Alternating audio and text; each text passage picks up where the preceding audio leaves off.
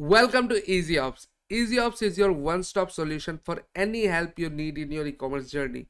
We'll help you in every step, and if you want to learn more about Easyops, just go to easyops.in or easyops.io. You will get everything and you will have all the resources that you need to know about Easyops.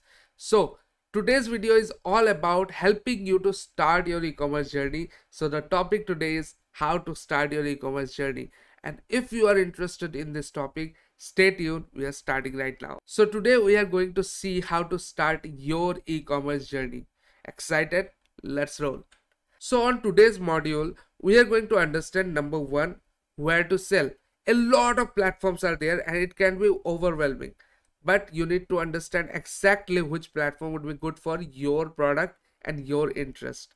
How to evaluate those platforms? Will see it and you will learn exactly what are the pros and cons of some platform and how to evaluate it. 3, will understand all the options available, all the different kind of platforms available, all the things, the features they provide, and is it good to go in a marketplace or build your own website and build your own platform. All those things will be answered. Just stick with this video. So the e-commerce experience. What experience does the e-commerce app provide?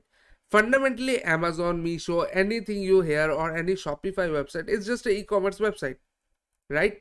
It's just an e-commerce marketplace. But fundamentally, they may be same, but they are quite different in nature. Suppose Amazon is a huge marketplace which targets a little bit premium segment, not the highly premium, but a little premium segment, and ships worldwide. Whereas Flipkart is a very Indian organization.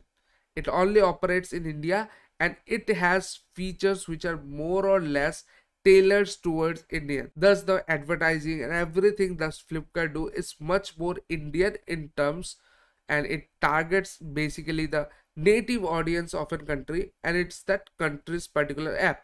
So it has that kind of feature. This is, I'm giving you just a rough example. Similarly, if we take Meesho, Meesho is a newly formed organization which is fairly new in the e-commerce world, but they target basically the lower or mid-tier audience who are like, who don't buy very expensive thing and who don't even buy too cheap, but they've tried to find out the best possible rates. They want to go directly and talk to the wholesaler. They don't want to invest any penny in just giving a brand. They want the similar product, even it is not from the particular brand, but at a lower cost. They are like targeting more price conscious audience. So it is a niche audience which they are tailoring to. So thus every app has their different pros and cons. This is an e-commerce experience. What experience does a e-commerce app provide you? Got my point? So the point is, every app, like you go to a Shopify website, if it is branded properly, it gives you a very different feel about the product, about the journey, and all the things up there. The product, everything says a story, gives you an experience, talks to their target audience. Yeah, that's the e-commerce app's experience. So you need to understand if that experience matches your product, like whatever you're selling matches to the audience that that platform provides you. If it doesn't, you need to create your own platform, because if you go to a platform where there is no audience alike to your product, which you would be thinking that this kind of audience is my target audience, but that particular platform is nowhere close to your target audience. It targets a very different persona, it targets a very different segment, and it targets a very different demographics. Thus your product would not sell at a huge quantity on that particular website, so it would be a huge fail instantly. So you need to take care of that. So let's just explore all the pros and cons of different e-commerce platforms. So first of all, the pros and cons of Amazon.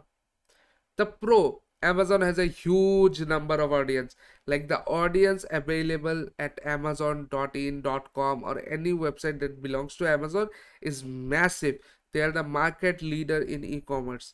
So they have a huge scaling opportunity. Like you sell a product, you can sell it on huge margin, and they target almost all the demographics. They are not a niche oriented e-commerce platform, but they target everyone worldwide. So the marketing cost with Amazon is very low. You don't have to invest a lot of money to get seen on Amazon or to push your products. It is very easy if you just do a proper SEO, write the description properly, put the video, put the photos and videos properly, it will work out. So you don't have to put a lot of money in marketing. So the Amazon's network is very huge. Like they have Amazon FBA, the fulfillment centers, they have their own delivery services. They have collaborated with all the other delivery services. Almost all the major delivery services work with Amazon, and their service, the customer service and all, is top notch. But there are cons to it too. So the cons are, it is too high competition on Amazon. The competition on Amazon is fierce. Every other seller is selling something similar to you. If you put any product, there will be 20 to 30 sellers selling that same product, and Amazon will also come with a ripoff. If that product is working very well, Amazon will replicate in their Amazon basics and sell it in a very competitive pricing. So your place to stand in between all of this becomes very low. So Amazon has a huge competition. Two, bad order management system. Once you start using their order management system, you will feel it very clinky and it doesn't work very nicely. You have to update it regularly. You have to check all the things with your own. They don't have any kind of automations, and all those things can be a hassle when you grow up to around 30-40 orders a day. Also, you need to again put and give reports to Amazon and all. If you don't do it, it might be like you are selling those products which are already out of stocks. So now you cannot deliver to the people and they will get frustrated and the reviews will come bad. So Amazon might work on this, but there is no way they are going to be, because a lot of things are going on. So if you want a good order management service, you can always go to Easyops and check out us. But that's not a promotion. It's just an example. If you are someone who is ordering like 20-30 orders per day, you should check out Easyops. It can easily help you a lot. Then the data feed. You need to constantly keep feeding data to Amazon. Whatever you are selling, what are the things you are doing, when you package the product, everything you need to manually input, and all those things can be very frustrating at times when you have a lot of orders. So this is the pros and cons of Amazon. Then we have Flipkart. See, Flipkart is an Indian brand. Now we are mostly talking to the Indian audience and we are an Indian organization. So we have taken the example of Flipkart. If you are not from India, this is not relevant to you. But this example will help you understand that similarly like Flipkart, there are other e-commerce will be available at your own place. And you can also evaluate them with the same technique what we are doing. Pros and cons. 3 most important pros and 3 most important cons. So one, the first pro of Flipkart is national targeted audience. They target Indian audience. So if you are a manufacturer who is selling in India, if you are a shopkeeper who is selling in India, if you are a reseller who wants to sell in India, Flipkart is your go-to place because it basically targets them and it does a very good job at doing that. Better service offering. Like if you are servicing in India, Flipkart will be the best choice because they have the best servicing points. They can, even those places where Amazon doesn't reach in India, Flipkart has their service points up there. They service all those pin codes and everything. So it would be very good for you. And they offers a very competitive pricing. Like they offer a very good fee structure. They don't charge you as much as Amazon does. So it is much better for Indian audiences. Good network and services, just I said. They have a good network just like Amazon. Flipkart, if you are in India working out, they have the best network possible and they have the best services. But at times after COVID, basically their services has gone little bit down. Their customer care is not that much efficient like earlier, but they do a good job. Cons on Flipkart, mostly it's an offer race. You will see a lot of offers flying here and there. If you are selling a product, the other sellers will be just pricing it very competitive, and you just, it's like a price war. You have the best pricing, you sell the product. So that's the case in Flipkart. Then information management. The same problem with Amazon, but Amazon are good at other systems. But as a whole, Flipkart's whole backend system is not that efficient. So you need to take help of other systems that will help you, other systems and softwares that will help you organize everything and maintain your business properly.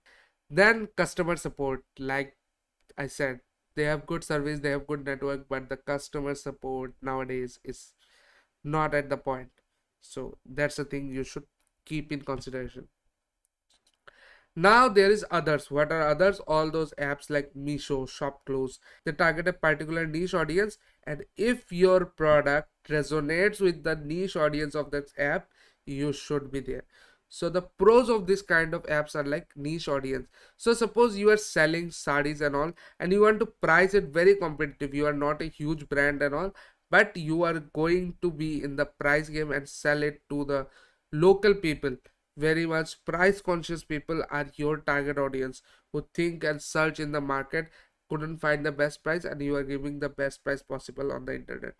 So then Meesho is a kind of app which does the same thing. They targets to the audience which are very price conscious, so their audience and your demanding audience matches, and you should sell on Meesho. Got it? So that's niche audience. Then unique product placement. Your product will be very different than other platforms. Like, your product is not a generalized product, it's a unique product. It will not be a huge success in a generalized marketplace, but on an app which literally have your target audience, which deals with the product similar to your niche, you can just go there and work on, because the uniqueness of both your product and that particular e-commerce platform matches, instead of going to generalized e-commerce platform. Then there is low charges and competition. Like, those apps which are not in the top playing grounds have a very competitive pricing and can give you a lot of profit in your pockets. Cons: not hugely scalable, like they don't have the audience worldwide or something like that. That's why you can't scale your product at a massive scale. But if you are on Amazon selling something, you can scale it in a massive scale. You can even imagine how much revenue that product can bring in. It might be a simple mouse pad. So you need to think of that if I go and sell something such kind, my product is very unique and I'm selling on a unique platform, it might not be that scalable. Then low quality backend support. So if you face any problem, you go through any hiccups, there will be a very low to negligible backend support. Also, the softwares and all will be not as optimized as you would wish or you have experienced with the bigger platforms. So this is another thing you need to have. Service issues will be there. They will be not serviceable to all the pin codes in the area where you want to sell. They might not have the good courier partners. A lot of things could come into play that would ruin your experiences. But if you don't want it, you can go to easyops.in, fill the form, get your trial, and talk to our experts, and they can suggest you about the platforms and all in depth. Now let's look at the custom store. What if you build a custom store? This is a possibility. Like, I have a very unique product, I don't want to sell any of my platform, I want to build my own unique website on Shopify. It may be a custom website, it may be anything, but it's your own website. You are the owner, you are everything, and no one else has a single penny to charge you for selling up there. This is your own platform. So number one pro: you choose your audience. Now you target anyone you wish. You want to target 40-year-olds? Good enough. You want to target 10 to 15 or 20 years old? Good enough. It's your choice who you want to target, what is your audience type, what is their behavior, what is their demographics. Everything depends on you. Unique branding. So you will be very unique. You will be your own identity.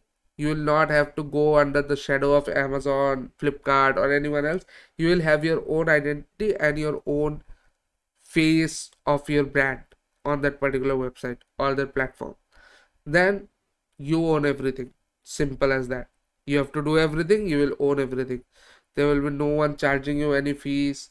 Nothing is there. You have to take care of shipping, you have to take care of fulfillment, you have to take care of everything, but you will own everything. There will be no other person who is owning anything of you. You will be the sole responsible for everything you do. Then the cons: tough competition. You need to beat all the others around you so that your product stays at top. So you need to work as a brand. very expensive. Number two, huge marketing expenses. To create a new product and from ground to the top you building it, it takes a lot of experience and a lot of expenses. It's a very capital demanding game where you need to put a lot of money in marketing and advertising to grow your brand. Then manage everything. As you own everything, you need to manage A to Z. You need to manage the website, you need to manage the customer experience, you need to manage the products, you need to manage the orders, you need to ship the orders, you need to manage the refund, everything. You can't even lose any point. You need to manage the warehouses. So now we have talked about all the things. In the next upcoming videos, we are going to talk about shipping and fulfillment. We'll do everything. Just you need to do subscribe. And before we end, this is a quote from Jeff Bezos. You should always remember if you are starting your e-commerce journey. I will see you in the next video. See ya.